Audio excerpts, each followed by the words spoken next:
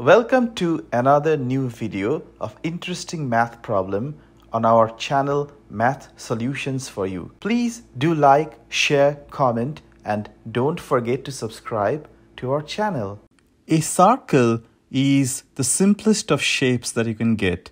In fact, when a child learns to draw shapes, the first shape that he or she often draws is a circle. Yet there are many interesting geometry problems on circles, some of which are not only interesting but also quite challenging. And this is a problem which I thought is interesting and maybe somewhat challenging, that concerns two circles, each of radius r, which pass through each other's center. And we are asked to find the area, the region of intersection of those two circles. So how do we solve this problem?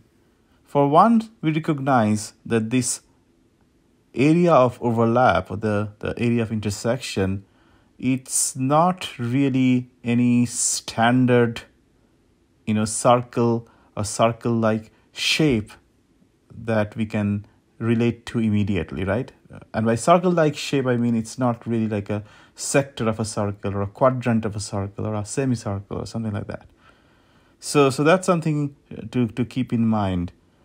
So let's start this problem as we often do problems like these, where we're asked to find area of a shape that's not immediately recognizable as some kind of standard geometric shape we can work with. So the thing to do in such cases is try to see whether you can somehow express that area that we're given in terms of more standard geometric shapes. So in this particular problem, let's suppose that A and B are the two centers of the circles, and these are equal circles, meaning they're the same radius, right? And then let us suppose that C and D are the points where they intersect each other. Now, if I join these lines, these points rather, AC, AB, and then BC, AD, and BD, what we get are essentially two triangles, right?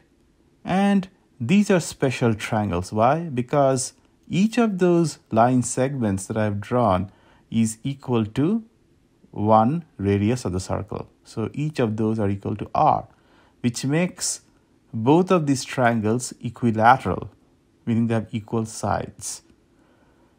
And on the other hand, so we have basically, if you want to cover this shape, this shaded shape, so we have these two triangles, right? But outside these two triangles, we have these four identical looking circular segments, and from symmetry we can conclude that these four circular segments that we have, and I have basically shaded one of those circular segments in green stripes so that it's easier to recognize which segments I'm talking about. So there are four of those all around the triangles, and the two triangles and these four circular segments together make up the shaded area. So we can write this: the area of the shaded region is basically areas of triangle ABC and triangle ABD, which are the two equilateral triangles, and 4 times the area of one of those identical circular segments that I have. And I've assumed that A is the area of each of those 4 circular segments, right? So from here on, we can write the area of the shaded area is basically 2 times triangle ABC plus 4 times A, where A is the area of each of those 4 identical circular segments. And I can write 2 times triangle ABC here because the two triangles ABC ABD, they are essentially congruent, right? Because all of their sides are equal. So their areas must be the same. So it's just simpler to write the shaded area as 2 times triangle ABC plus 4 times the area of the circular segment that I have indicated in green stripes. So what's the area of an equilateral triangle? Well, we know that it's root over 3 by 4 multiplied by side square, multiplied by the square of its side, right?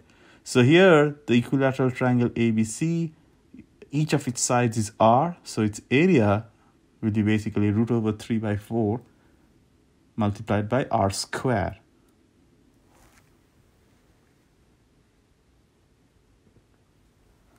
So now comes the question of what is the area of the sector that's cut out, the sector of the circle that's cut out by the radius AB and radius BC. So for that we need to find the sector angle, which I have indicated in red.